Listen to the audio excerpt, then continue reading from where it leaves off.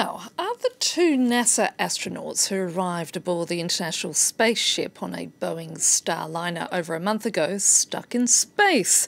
Butch Wilmore and Sunita Williams are trying to identify and repair the numerous technical issues that occurred in the capsule during the launch. This vehicle should eventually be able to serve as a space taxi for astronauts. Their mission was supposed to last 10 days, but today NASA now estimates that they will not be able to return before the end of August. To talk more about it, I'm joined by our science editor, Julia Seeger. Hello, Julia. Hello. So first of all, just remind us, what exactly is the International Space Station and how do astronauts normally get there?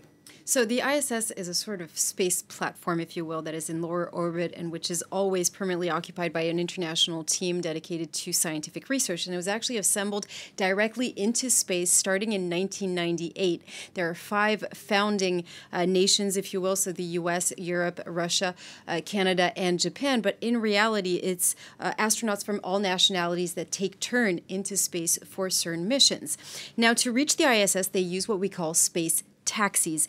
They can dock directly onto the ISS, as you can see here. So this is really Star Wars-like. They really dock to the mothership, if you will.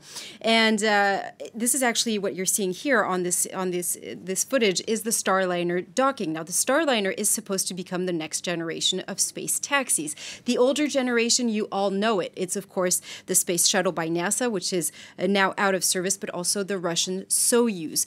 And what happened is that when the space shuttle became out of service, NASA had to depend on the Russian Soyuz because one of their other program, Orion, didn't work out. So what they did is that in 2014, they asked SpaceX by Elon Musk and Boeing to create the new generation. Of course, SpaceX, as always, reacted very swiftly and created the Dragon crew, which has been up and running for 4 years. But Boeing has been lagging behind in a big way. But finally, on June 16, they were able to take off the Starliner. On board, you have it's a manned mission, so you have 2 astronauts that you can see here, Butch Wilmore and Sunita Williams. The takeoff went well, but very quickly they were able to identify helium leaks, but also thruster issues.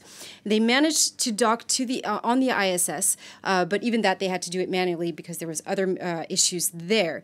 And since then, NASA has reported has pushed back the date of return to Earth twice already, and they've been saying that there's really no issue. They can bring them back whenever, tomorrow even if needed, but they're taking the opportunity because they're already in space to run some tests, to identify what's happening, to really be able to understand the problem. Now, they allowed journalists to speak to both journalists aboard. Let's listen in to Sunita Williams. I feel confident that if there was a problem with the International Space Station, we can get in our spacecraft and we can undock, talk to our team, and figure out the best way to come home. Like I said, we've practiced a lot, so I have a feeling, I have a real good feeling in my heart that the spacecraft will bring us home, no problem.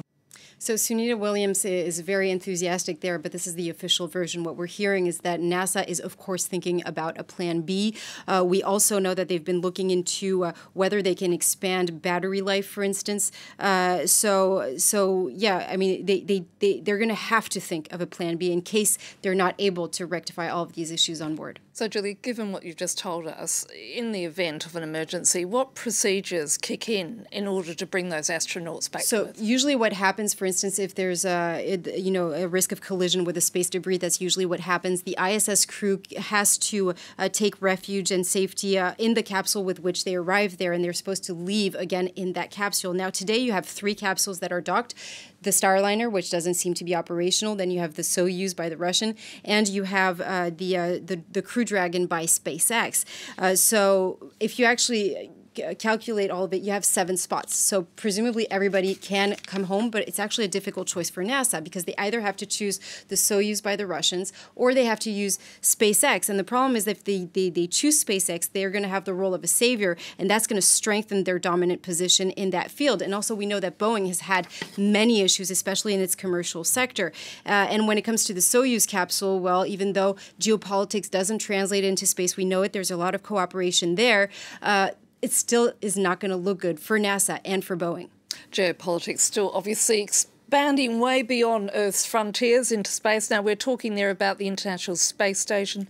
It is an ageing station, and we've been wondering many years, when will it be decommissioned? And we recently learned that it will be SpaceX. Exactly. On June 26, NASA announced that it had selected SpaceX to deorbit and destroy the International Space Station. Now, the way they're going to do it, they're going to create a new vehicle that is literally going to tow away the International Space Station, bring it back towards Earth, and crash it onto Point Nemo. Point Nemo is in the middle of the Atlantic. It's the point known to be the furthest away. And this is actually from Earth, and this is what we actually do with deorbited satellites. This is a space grave. This is where we crash everything, all the space debris. Now, it can sound crazy. And when you speak to people from the field, they tell you that they have all this mechanism to really make it sink to the bottom of the ocean, but it's still quite crazy. Even though it's also important to say that whenever it comes into the atmosphere, most of the debris actually blows up into a fireball.